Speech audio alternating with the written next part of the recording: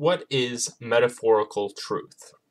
I've heard the phrase being used online by some of the public intellectuals out there, but there seems to be some confusion between them in the various definitions that they're using. So I'll try to foster a sort of artificial conversation between a few of them to hopefully help figure things out. Let's start with the evolutionary biologist Bret Weinstein, since he coined the term. We tend to think of intellect as having evolved because knowing what's true gives you an advantage. But there's actually nothing that says that the literal truth is where advantage lies. And so I have a category that I call literally false, metaphorically true.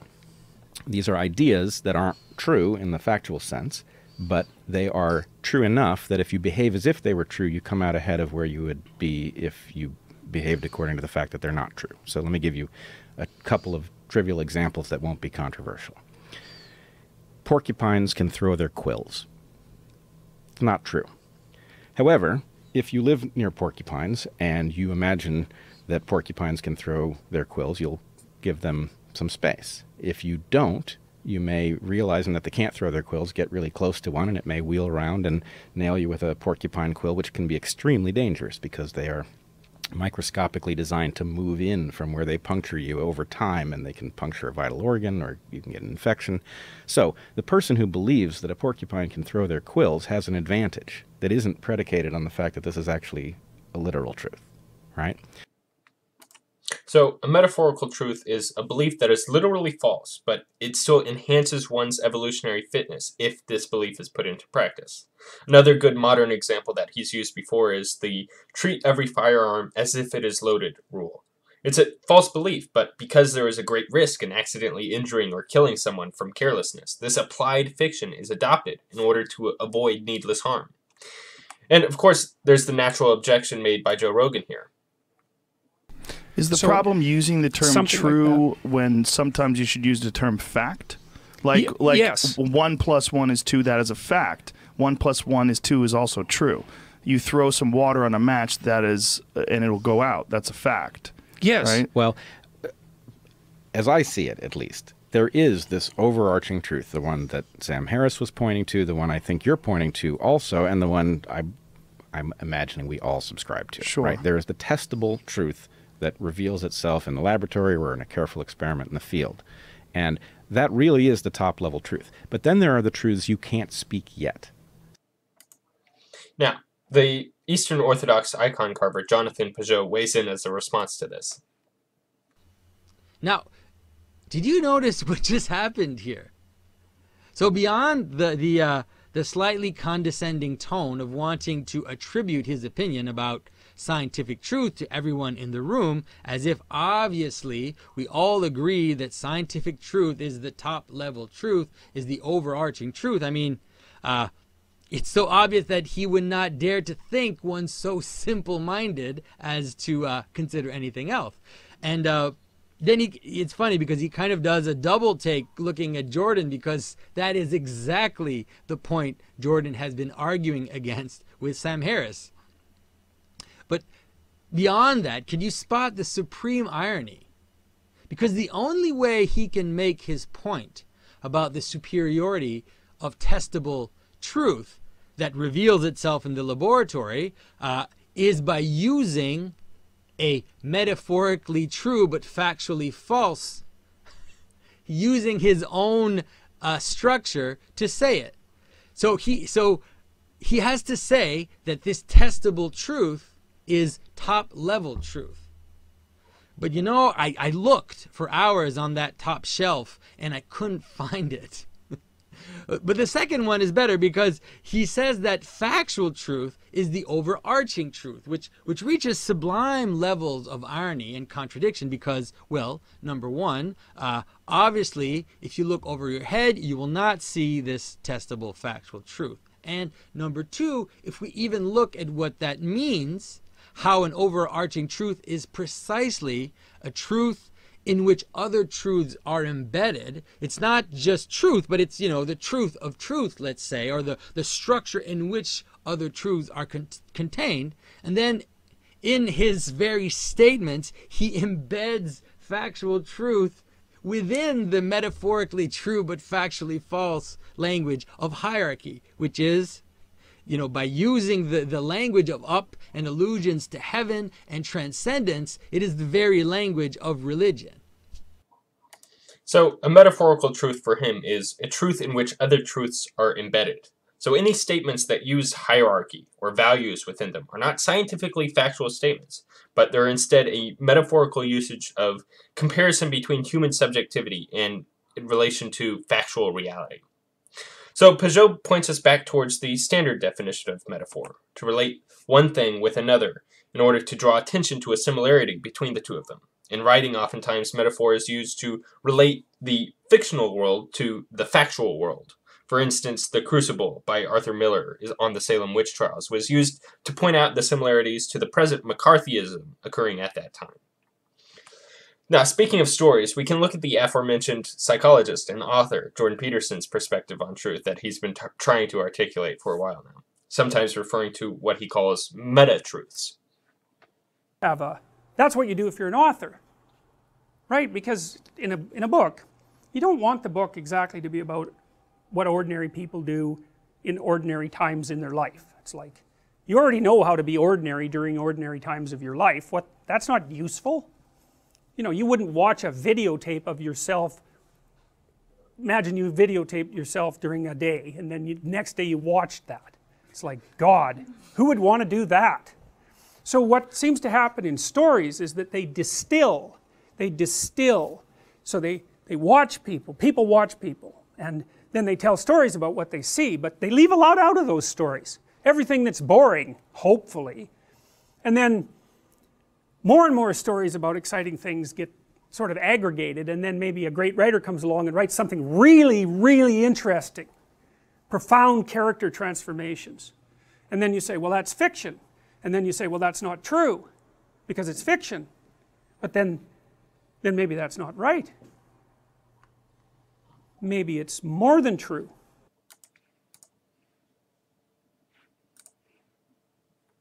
So it's like there's waves of behavioral patterns that manifest themselves in the crowd across time. The great dramas are played on the crowd across time, and the artists watch that, and they get intimations of what that is, and they write it down and they tell us, and then we're a little clearer about what we're up to. Like a great dramatist like Shakespeare, let's say, we know that what he wrote is fiction, and then we say, well, fiction isn't true. But then you think, well, wait a minute, maybe it's true like numbers are true. Numbers are an abstraction from the underlying reality, but no one in their right mind would really think numbers aren't true. You could even make a case that the numbers are more real than the things that they represent, right? Because the abstraction is so insanely powerful. Once you have mathematics, you're just deadly. You can move the world with mathematics. And so it's not obvious that the abstraction is less real than the more concrete reality. So for him, fiction is true like numbers are true. They're an abstraction and a simplification of the underlying reality. And you can think about this in the same way that you might take a Myers-Briggs personality test or something. Out of a large questionnaire, there are similar types of people that will answer the questions in the same way. And from that, you can get a low-resolution personality type. Once you get enough things that share similarities, you can create a category to fit all of those subjects together into a singular frame for understanding. Now, Peterson has also brought into the point that survival for a creature is a necessary adjudicator for something to be considered truth. As surreptitiously stated following Nietzsche, if it doesn't serve life, it's not true. Which can lead well into the author and philosopher Nasim Taleb's take that I think is relevant to this subject. There's a trader who is a fellow who wrote a book on how I lost $1 million, which at the time when he wrote it is very respectable. $1 million was a lot of money.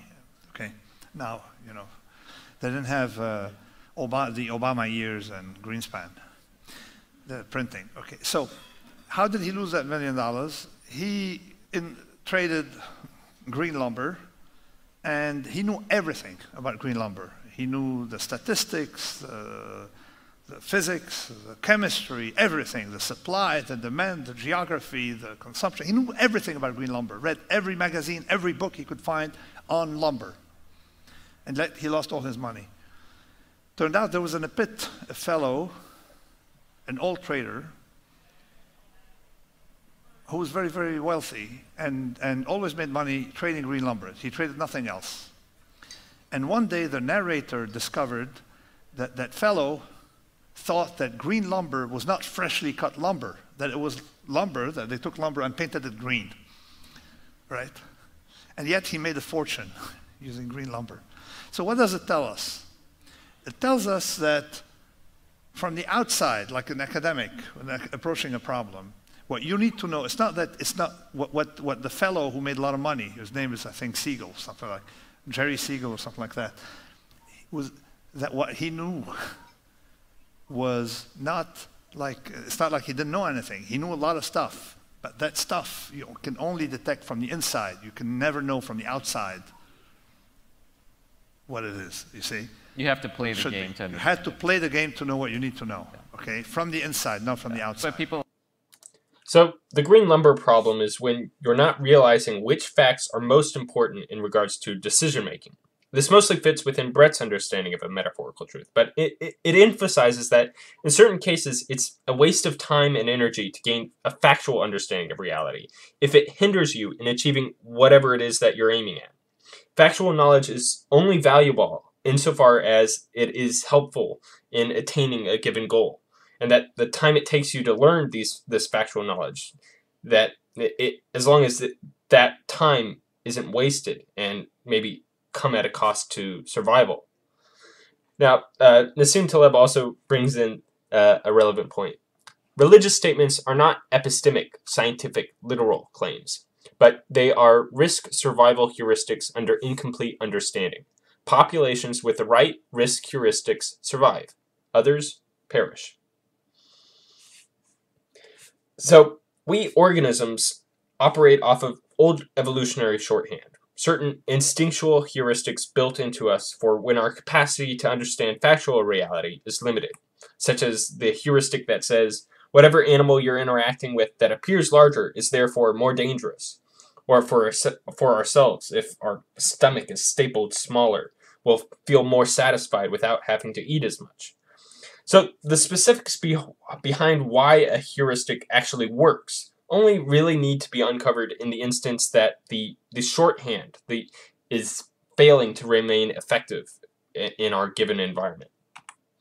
So, after going through all of these, I think I understand the definitions for these various forms of metaphorical truth as something like a simplified conception of a phenomenon, or a motto that furthers an end goal that when it's put into action, or a heuristic that is true more often than it is not, or a story composite out of true or factual elements, or an understanding of reality based within and in regards to the values shared by those subject to said reality, or a comparison between multiple things, especially in relations of value between the two.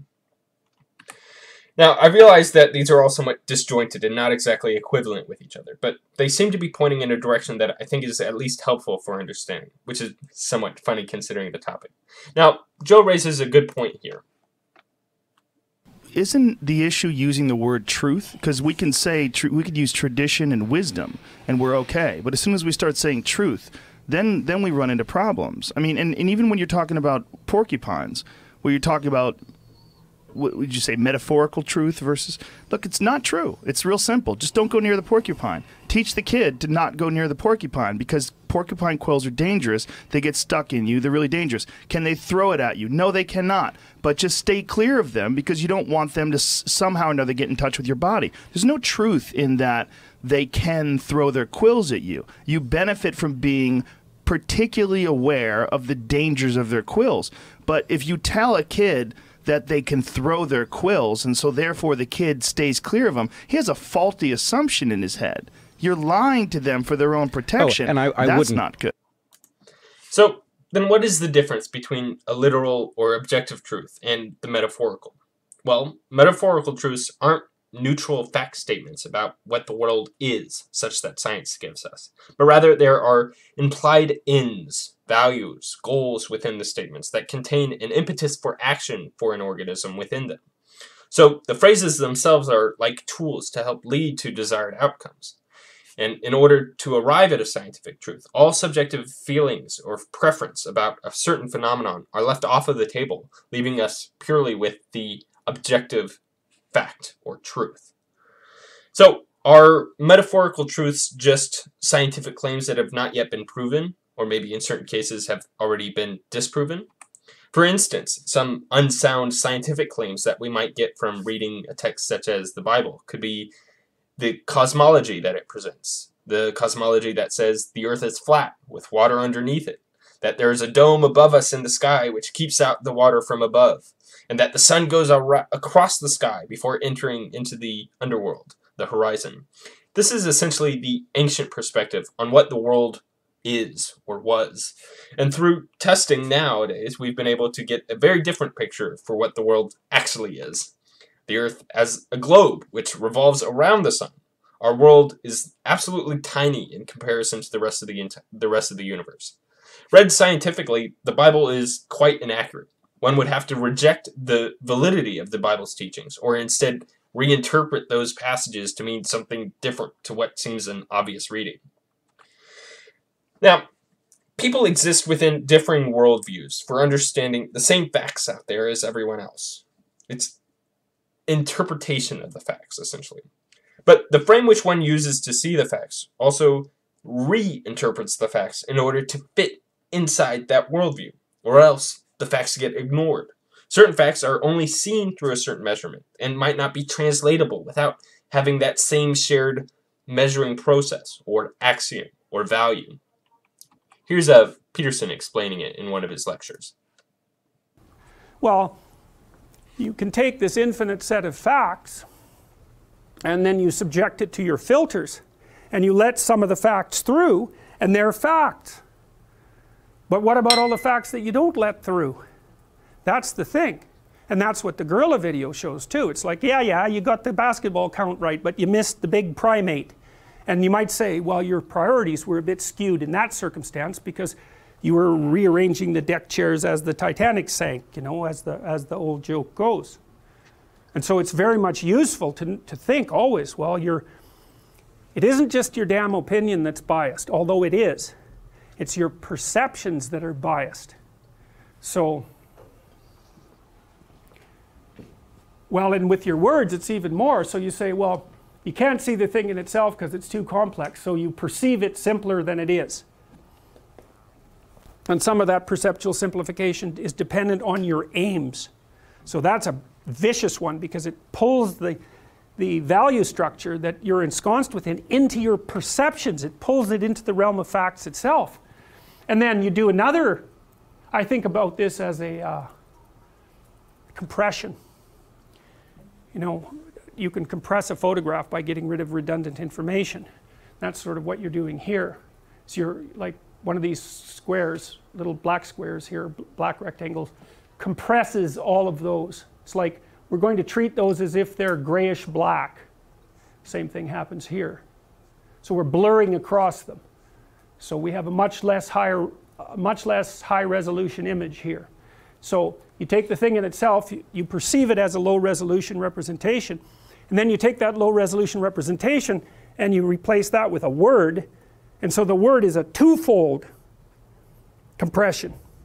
And then when someone tosses you the word, you unpack it into the low resolution perception and then maybe into the world itself if you can do that, but probably not. So that's what we're doing. We're taking the complex world, we fold it into a simple perception, we fold that into a word, we throw the word to someone else and they unpack it. And the only way you can unpack it, of course, is if you've had enough similar experience so that you have the reference for the word already in your experience. So, which is why you have to use simplified language with children, right? Because there's no point tossing a child a concept that he or she can't unpack. Now, there are many different types of frames that we can all use for encapsulating and comprehending the same facts for relation to our specific context context-dependent lives or present needs. The facts don't tell you how to read them. There are many multiple different frames in which you can read a series of facts in order to get an understanding of them. When we use certain frames for only understanding the objective and factual-based reality, we might accidentally leave out necessary information just because of the frame that you use to exclude all other information that can't fit within your chosen frame. For instance, you cannot get an accurate measurement of a velocity of a particle without losing your ability to measure the position of that same particle at the same time. You have to choose which one you want to measure before you can get that particular information, while losing the chance to learn the other. So, now we have another definition of metaphorical truth. A low-resolution picture of reality, so that you can interact with it. Now, before we can see flaws in a model, we have to use that model. By having a metaphorical understanding of a phenomenon, the thing is, when all of the facts aren't yet at hand, all we have is our understanding of what this phenomenon reminds us of. Being very keen pattern finders, we might look to a problem and relate it to another problem that we faced before. And so we'll have a low resolution, and definitely factually inaccurate understanding of this new novel subject. Now, the act of creating a model to fit all of the many facts within it isn't exactly a process of analyzation. It's more of a process of imagination. So it's only because we have an inaccurate reading of a phenomenon can we actually learn how the model that we have is incomplete. Because I might treat the phenomenon according to the model that I have in my head, which creates certain expectations for outcomes. And because of that, I'm automatically overlaying a category of anomaly for all things that don't fit within that model, my expectations for what was supposed to occur. These new anomalous facts now rise to a higher weight and value, and like they become more important. And through what becomes more important, we can determine what we should now look at in order to build a new, more accurate model, a model that contains all of the anomalous new categories that did not fit within the previous model, in order to form a new model where these anomalies are fitting within it.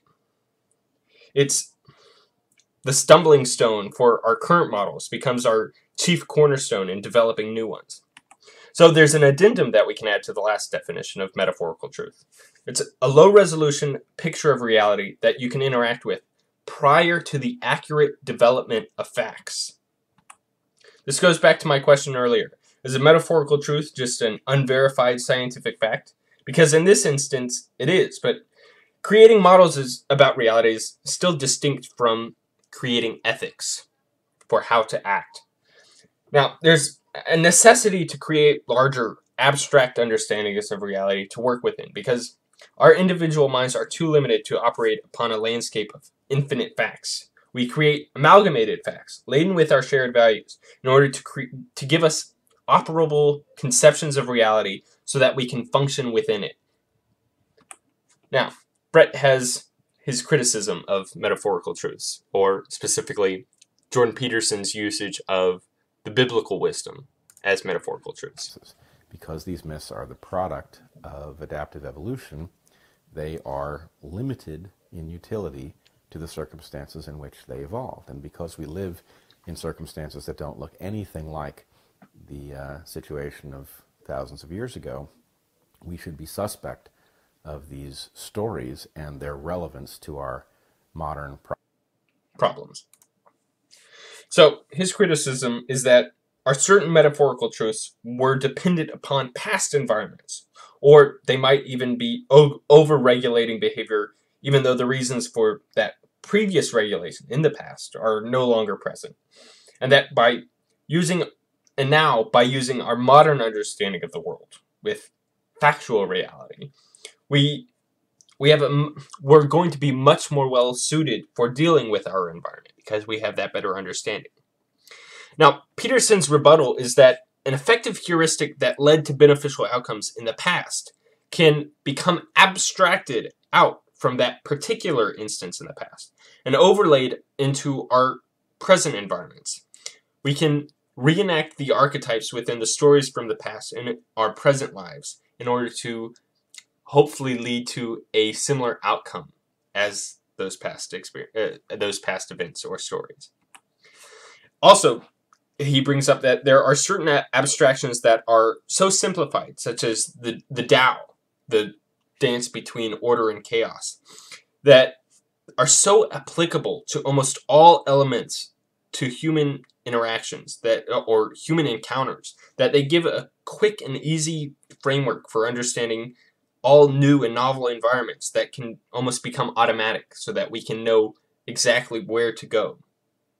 See, the simpler, lower resolution models have a great advantage over anything too complicated for understanding properly. There are certain levels of comprehension caps within our population, and even just within our own children, where having a more simplistic understanding is better for human society than where understanding of reality is limited to only a certain high elite few that have a specific accurate knowledge. Because then there would be a worldview divide split between classes where those at the top understand the truth and those at the bottom are working off a completely different framework that they cannot comprehend the upper level. And so having a divided worldview leads to divided interactions. So we need heuristics for understanding, or actually we need heuristics for dealing with uncertainty. This is where Nasim Taleb points out a great tool for discovering what will survive new environments, that which has already survived for a great deal of time. This is what's known as the Lindy effect. Now, what's also interesting is, first, the Lindy effect is that which has survived a long time is already resistant to changing environments. And so it's more likely to outlive any newer competitors in whatever field it's in, because those newer competitors haven't already gone through the resistance training that what's been proven Lindy already has.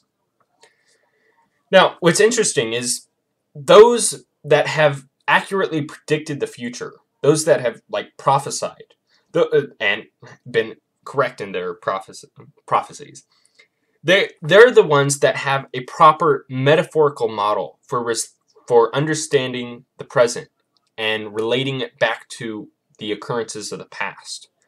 So, yeah, they've been able to see the parallels between what's occurring now and what's occurred before, and they can see the outcome from what occurred before is more likely to occur now, and so they'll make predictions and prophesy. Also, what Joe Rogan doesn't get about the lie of porcupines can throw their quills, it contains an aggrandizement of the nature of porcupines so as to better motivate the avoidance of them, especially when teaching children. If the factual statements about the dangers of porcupine quills are not enough to instill wariness into the child, then that child might endanger his or herself needlessly. So, when communicating to people of, say, a wide range of differing intellects, you have to speak at a level comprehensible by all.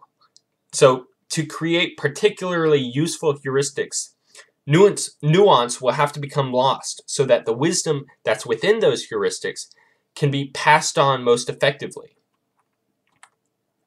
Now, commands from authority figures, such as heroes from the past or gods, contain a greater motivating quality to them, because we try to emulate people or characters that we find admirable, and by attributing the useful wisdom of the past into the stories and the words of those figures, you find yourself a very highly efficient mechanism for exporting useful wisdom on how to act across time. So, without having an understanding of facts with hierarchical weights in relation to some ideal, an aim, what is valued, or a shared goal, without any of that, purely objective knowledge leaves you unable to know how to act, including even where to look next in the development of knowledge. And if the desire is for having the greatest amount of knowledge possible, then we'd have to explore other realms of human understanding than merely scientific in order to gain that attention to understanding where to look. So our understanding of the world cannot be based purely on what we know objectively, because that's an unattainable goal, literally. There's much more to knowledge within reality than just what can be known strictly scientifically. So I guess this brings up the question: how might we go about disproving specific metaphorical truths, such as ones that we might believe to be bad? Now, since metaphorical truths are not quite like scientific claims, where just one instance of the antithesis occurring means you have to throw out the entire claim, and instead they're more like a heuristic that's right a higher percentage of the time than it is wrong. Showing where a metaphorical truth fails doesn't negate all of the instances where it's already succeeded. It only points out a scenario in which the heuristic is non-applicable. But since metaphorical claims are statements predicated upon value, you can debunk them in a different way. Central values can be argued against by pointing out how we wouldn't like the world, how the world might look if these specific values were carried out to their extreme, or how multiple values that are held come in contradiction with one another, or maybe how the end goal that's implicit within a metaphorical truth claim is actually not achievable by the method proposed of proposed action within said claim.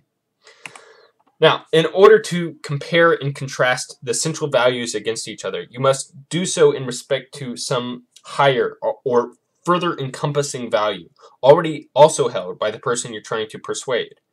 Generally, not just by appealing to facts, since remember, those facts can be reinterpreted in many different ways, not just according to how your specific worldview uses them. Now, what are some bad metaphorical truths? Let's be aware that just because truth is laid out within metaphor, a statement containing an implicit understanding of value, that doesn't automatically mean that a metaphorical truth claim is one that should be followed. The heuristic that power plus privilege equals racism is a highly effective tool. The thing is, it's a highly effective tool for creating rationally justified hatred between groups of people.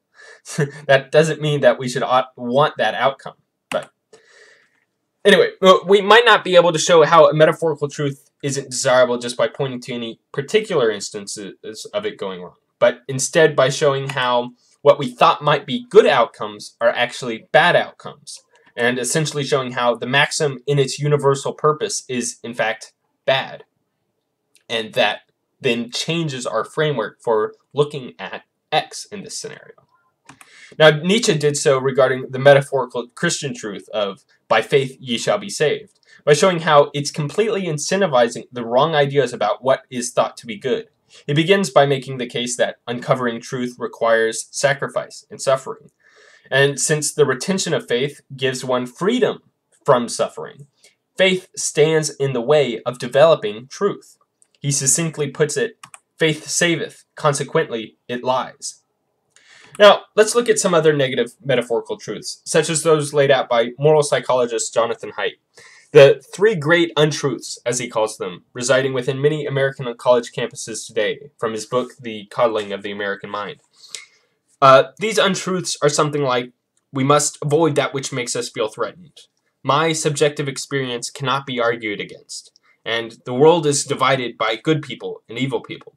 Now, Haidt and Lukianoff point out how these untruths emerge out of a culture of safetyism, the central value or idea that people should never have to experience anything unpleasant, and that they must be protected from this as much as possible. These metaphorical truths come at a great cost to social interactions, where people are fired for making a social taboo, or hunted down for not conforming to the demands of the oppressed. That's the thing. Any value centrally held comes at the cost of sacrificing whatever stands in the way of the furthering of that central value. That central value is our focal point for morally interpreting the world. Now, let's consider the objections raised from the realists, such as Sam Harris. by looking at some of the problems with metaphorical truths. And there are things that are not worth knowing. There are things that are dangerous to know. There are things that we'll never know and wish we could know, but we could be surprised about the consequences of knowing them, and they could turn out to kill us in the end, right? I mean, so every variant of that is possible to say, which is to say true, but our concept of the truth value of any given statement can't be held hostage to its ultimate result for the survival of the species in the end. Yes, I think it can. That's where we disagree. I could be sitting in a room in my house and say, well, there's no fire in this room, and the rest of the house could be on fire. And it's factually true that there's no fire in this room, but as a theory, it's a pretty stupid one. That's just an incomplete and a consequentially incomplete description of your situation. But that's exactly my point, though. So, Sam's point is that if two truths are both effective at retaining the survival of a species, but both truths are contradictory with one another, then if through pragmatism we would have no mechanism of comparing or evaluating those truths against each other, especially since we have no specific falsification method other than the extinction of the species, which by the time that outcome arises, it's already too late to make any changes. So by having a scientific understanding of the world, truth is truth, whether or not it is actually good for you. With realism, we can delineate the differences between fact and utility, but within the framework of pragmatism, we can't make that distinction. And this is certainly true, and perhaps it's a crucial death blow against pragmatism. But there is the problem that it still raises the problem of why ought we to value truth if it has no relation to furthering my values as a subjective creature, or as a creature that is risk of death or extinction of a species. Peterson might say that facts might not always be true if they leave out necessary information regarding action, to which he means facts might not to be valued outside of their effectiveness at retaining the survival of the species, such as his example of a person sitting within a burning building. And Sam points out this is a failure of too small of a frame of measurement, which is exactly Peterson's point. There are narrower and broader perspectives of context for how much information is to be fit into each factual truth claim. Because every time you take a measurement, you're also excluding all other forms of analysis and reading the world according to a single principle at a time. Sometimes the information that we don't know can be fatal, and that which we leave out of the picture is what kills us. So we need a method of dealing with existential risk when we are uncertain of all the facts. This is when we need heuristics. Now, Bret also brings up a similar good point as Sam Harris here. So what do you do where religious traditions and what I'm calling metaphorical truths conflict?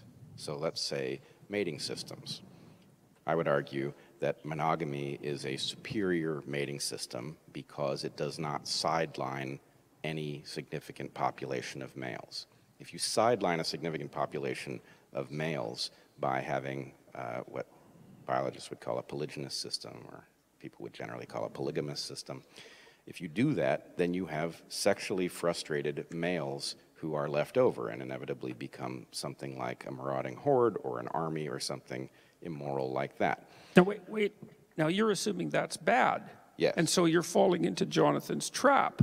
Because you're saying, you see, you have this a priori framework that monogamy is better because you've already decided what constitutes bad. You can't help but lay a moral framework over your selection of facts. And so that, I mean, I'm not trying to trap you. I know this is a crazily complicated problem. Yeah. But the idea that the fundamental idea is that you can't select the damn facts and order them, which you have to do. You have to do it without applying an a priori moral framework. Right. So I would say I am applying an a priori moral framework. I am not treating this as a, I mean, you know, we could also look at the behavior of people as a physical process. It's equally a physical process as it is a moral behavioral process. I'm not doing that. I'm being a human being, and I'm saying from the point of view of values that probably everybody in this room would share. It is not desirable to have sexually frustrated young men roving around being violent because they can't find a mate because some other highly placed males in the society have many mates. That's not a good thing. That's not me speaking factually, that's me speaking morally. But my point is not that that's what should come out of this conversation. My point is different religions that contain metaphorical truths differ over what a viable reproductive strategy is. In other words, Christianity prioritizes monogamy. Modern Judaism does too, but the Torah does not. So So your claim is that because it's very difficult to adjudicate between competing moral systems, that science is preferable with regards to truth claims because there's a way of adjudicating between scientific truths. But I would say the mere fact that it's difficult to adjudicate between competing moral claims doesn't indicate, therefore, that science is a higher truth. It just indicates that science has an advantage when it comes to comparison that ethical systems don't. Right. It doesn't mean that ethical systems are perfect. No. So this is one of these places where I don't exactly know what I'm running afoul of and why. I think my brain is built around some sort of model that makes it hard for me to understand why we could possibly be disagreeing over this. My point is, you have 1,000 different belief systems. They're all built out of metaphorical truths and a certain amount of real truth. Let's just stick science in with the rest of them. It's belief system 1,001. Okay, now let's say, well, which of these is best? How are you even going to do that? There's only one of them that has a distinct characteristic. It's number 1,001. What's its distinct characteristic? It explains why all the others work. So how is it not, just by virtue of the fact that it does something that nothing else can, how is it not the top one in the hierarchy? So Bret's point is that multiple useful fictions can lead to the same result, but scientific truth is the best system because it establishes just how and why it is that the metaphorical systems actually work. This is the only framework for knowledge that we can get a peek behind the curtain, behind all the metaphorical wisdom out there, and establish the actual mechanisms at play. Now, of course, science is not prescriptive, nor can it be, but it can determine the end results of things, insofar as the subject is an already studied phenomenon. So Bret is right that science is a fantastic framework in comparison to the others, because science can determine the reasons behind functionality. However, as pointed out by Jordan Peterson and Jonathan Pageau, the end results of actions do not tell you the value of the actions. Only by relying upon your a priori moral framework culturally embedded within you can you describe those results as being either beneficial or detrimental, because it requires some sort of subjective understanding of what is good in order to determine whether those ends match with our conception or not. Even further, we need to have a conception of desired outcome before we can even begin to use any words like work, function, adaptive, properly, best, or even effective, or any words like those.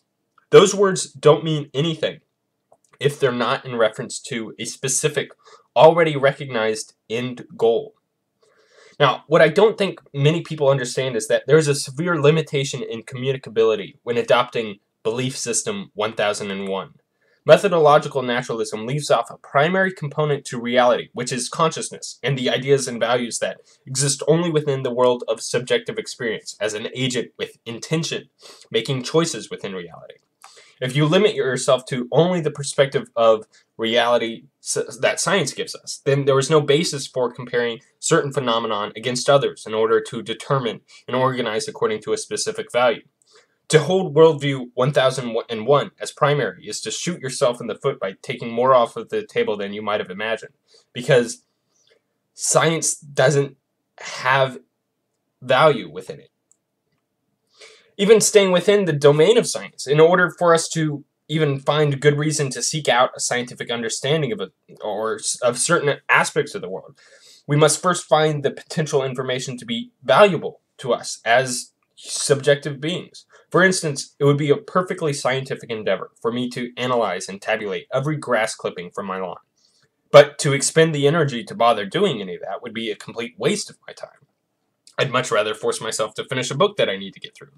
You see, our expectations for how we wish the world to become affects our choices for looking at what we do not yet understand.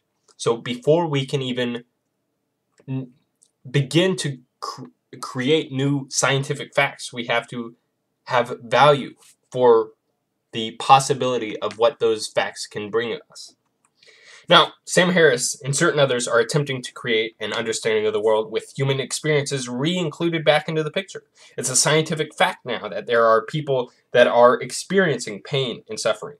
And so we use our inbuilt preference against pain to recognize that it's a negative. And we can use our worldview 1001 in order to best tell us how to further the only thing worth valuing, the well-being of conscious creatures, as stated by Sam Harris in The Moral Landscape.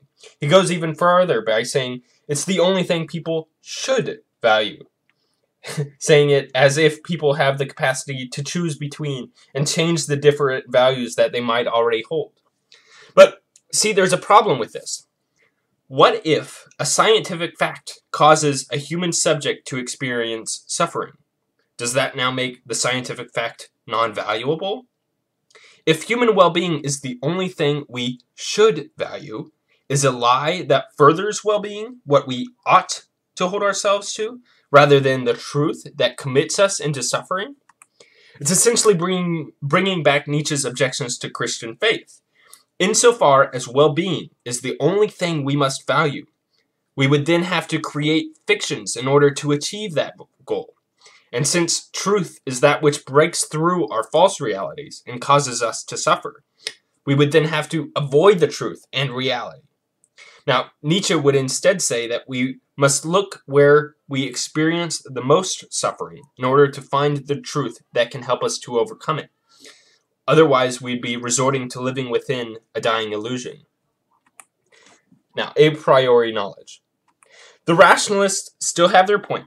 The end results of a phenomenon, knowledgeable of via science, can then be looked at through the values that we already hold and share. Potential values such as the continuation of the species, or the well-being of conscious creatures, or a stable and socially cohesive society. And we can discern whether or not the phenomenon aids in the furthering of those values. But the problem is, we can't even know which values we currently hold, and there are the many that are always in competition with one another. Which of those values should take precedence over the others? What values should we sacrifice in the furthering of others? When we're making decisions, we cannot know a priori which of the facts we do not know. No, which of the facts we do know will actually lead to the ideal result that we desire. This is Taleb's Greenwood problem again. It's only after the fact that it's only after we act out our predictions in uncertainty can we discover whether our knowledge is sufficient at attaining the desired results. We might even be performing extemporaneous rituals that have no causal link at all to the actual desired result. But those rituals might still be psychologically reinforcing for that behavior that leads to the positive result. Those superfluous rituals might be a more effective enforcer than sheer willpower or objective rationality for reasons that we might not even fully understand yet, such as hypnotism or the placebo effect, things like that. And of course, the response can be made by the rationalist that the only way that we could know and we could discover the reasons for why certain heuristics and rituals are necessary or preferable in keeping them is by running tests to discover what does and what doesn't work. But of course, the problem is, if something works, that means that we have a pre-assigned conception of what the expected result should be.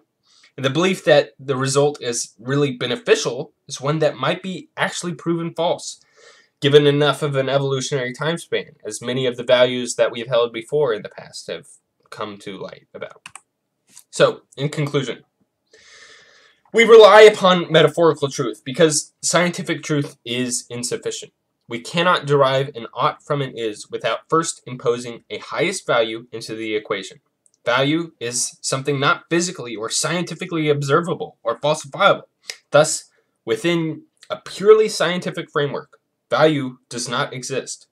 But, of course, being subjective organisms, we cannot see and interact with the world without having a value framework built or learned into us to direct us in our action, in our choices.